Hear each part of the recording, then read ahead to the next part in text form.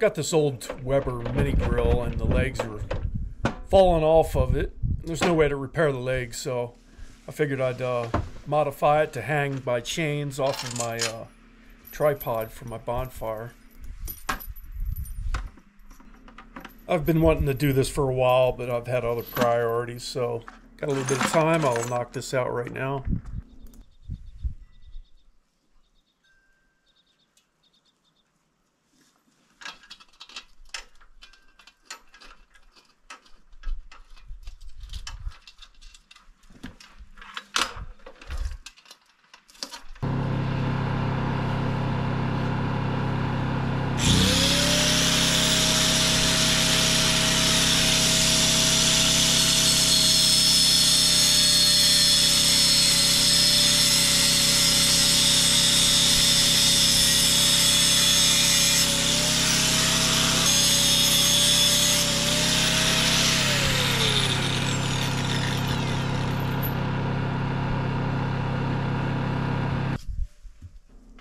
So 15 minutes later and the project's complete.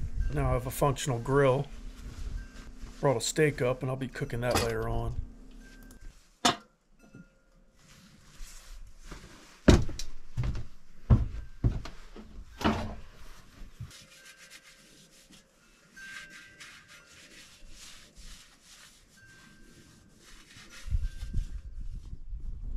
So there's been a lot of rain in the forecast lately.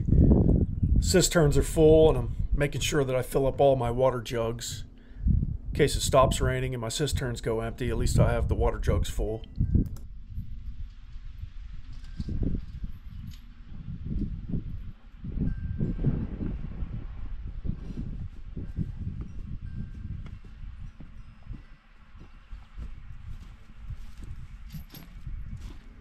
So the Dutch oven usually hangs off of this tripod, and now I have a functional grill.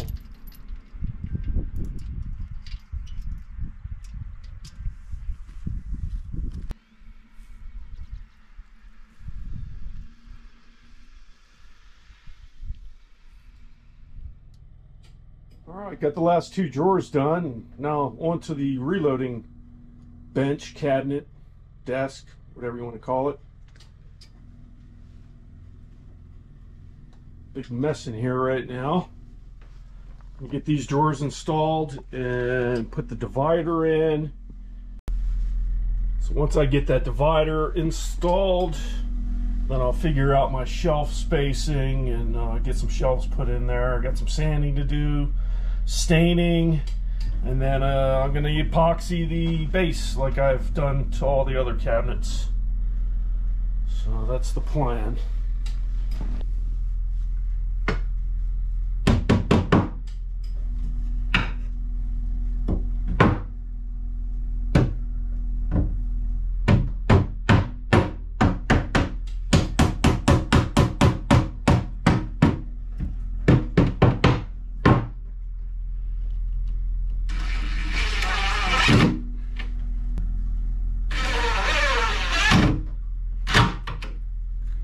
So this birch plywood only has one good side, and that's why I have this additional 1/4-inch piece of plywood in there.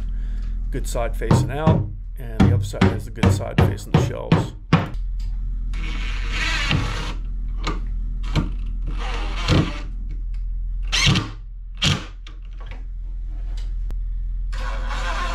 I'll staple this 1/4-inch piece in when I'm finished securing the 3/4-inch divider.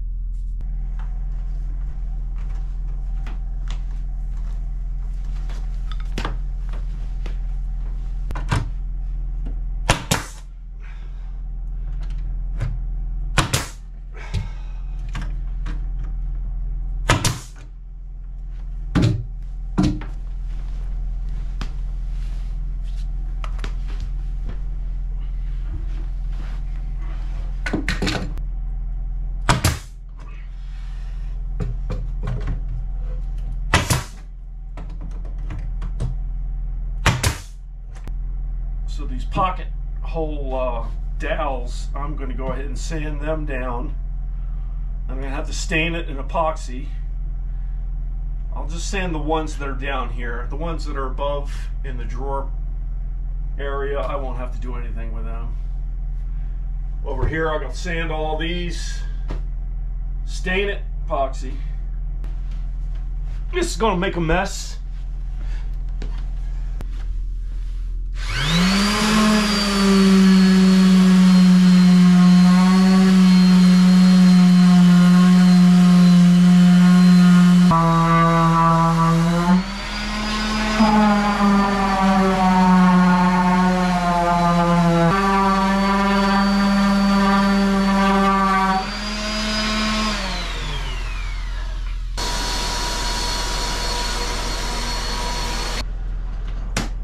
At the same time I'm working on the cabinet, I'm doing some laundry in this mini washing machine. I highly recommend one of these washing machines if you live off-grid. It's made life very easy.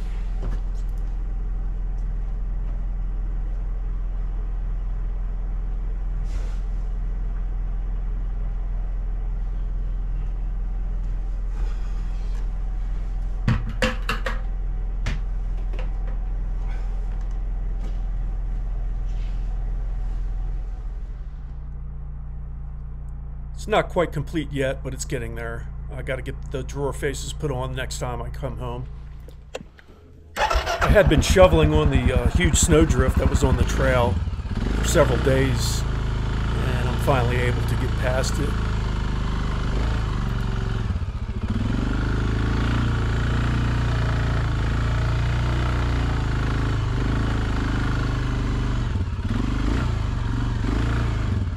So here's that snowdrift that creates problems for me all winter long and into spring breakup.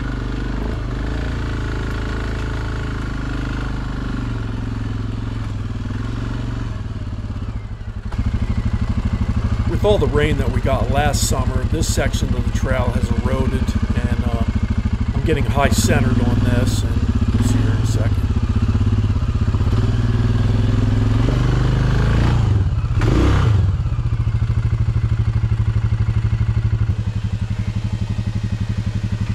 Good thing for the winch. I'll just run this out and attach it to this tree and be out of here in no time.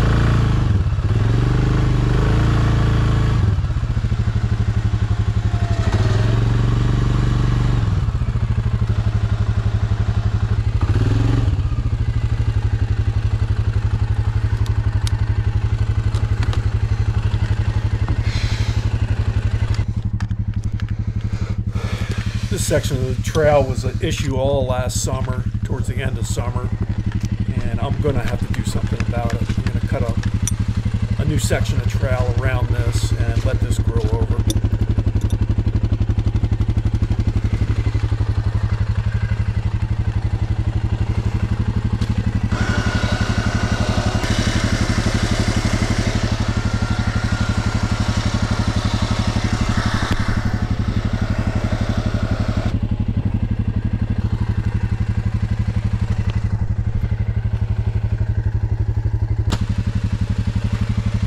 Yeah, I'm gonna have to cut a new path right through over here. That rut is getting too deep to get through.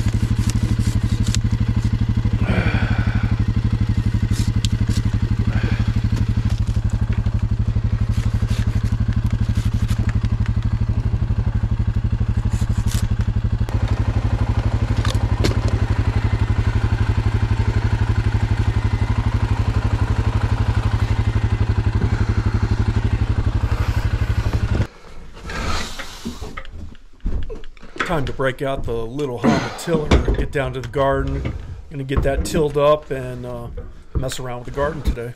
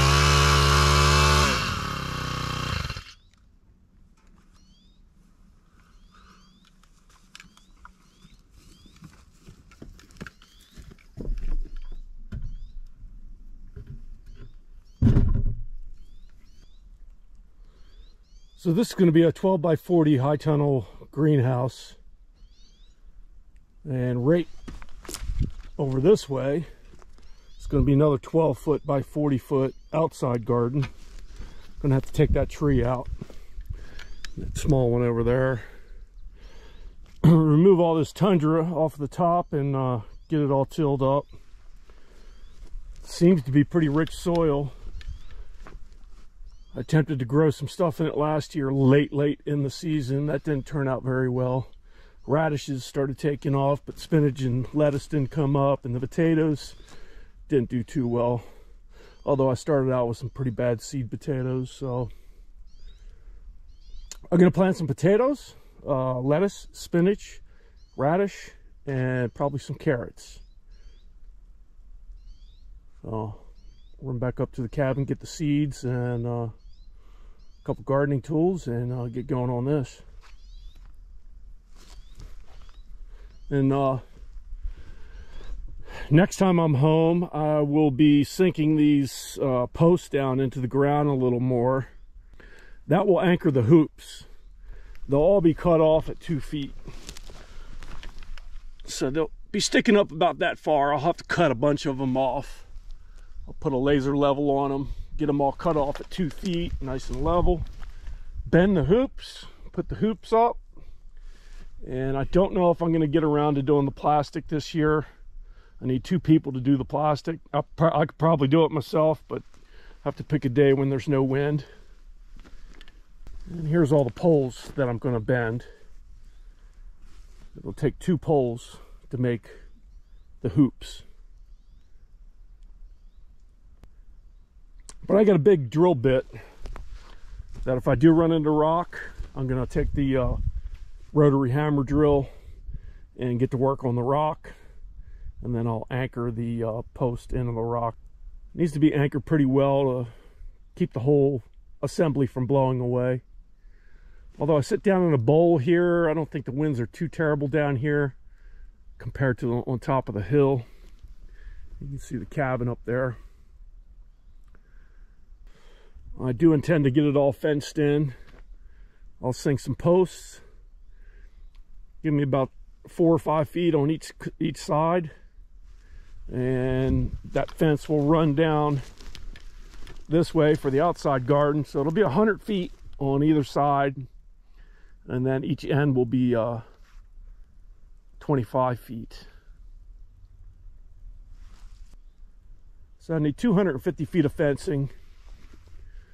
I'm going to put up a battery, a solar panel, a little solar charge controller, and electric fence charger.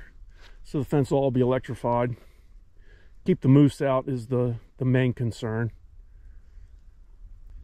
What I'm about to plant today, I'm not expecting it to survive, but if it does, great. If it doesn't, no big deal. Probably won't have the high tunnel up and running until next year sometime. Hopefully. That way I can start growing my own vegetables. It'll also have rain gutters on either side of the high tunnel plastic. So all the rain that sheets off of the top of the high tunnel will flow into the gutters. And they're going to have a barrel on each end. And then from the barrels, I'll have a spigot down the bottom. And then at the top, it'll flow down a pipe, which will automatically water the garden. Then if I need water, I can hook a pump up to the spigot on the base of the water cisterns and spray the garden down with a hose. That'll also run off of this 12-volt battery that I'll have down here for the solar and electric fence. So every time it rains and fills the barrels, then it'll leak inside the high tunnel. So any excess water is what's going to come in here when I'm away. So it'll kind of auto water. It may water too much, it may not water enough, but that's the best I can do. We'll give it a shot and see how it works out.